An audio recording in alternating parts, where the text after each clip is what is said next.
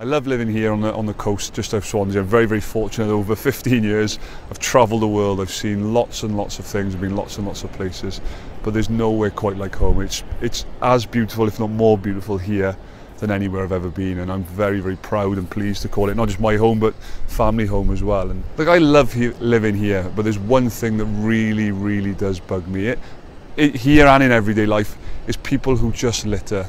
All you've got to do, guys, is pick up your rubbish, put it in the bin, or if the bin's full, just take it home, because like me and my family and you, when you come to the beach, you want to have a great experience, you want it to be safe, you want it to be enjoyable, and you want it to be beautiful for the next group of people that come and enjoy it, however they choose to too. So we use the beach at all times of the day. We often be down here early morning before the kids go to school having breakfast, and it overwhelms me to see the effort the Swansea Council go to put into keeping it beautiful. You know, the guys and girls are down here early morning picking up the rubbish, and sometimes I genuinely feel for them, because the state of the beach is something that we're not proud of, and we need to make their job easier.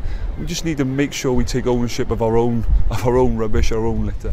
Please pick up the rubbish. If the bins are full, please take your rubbish home.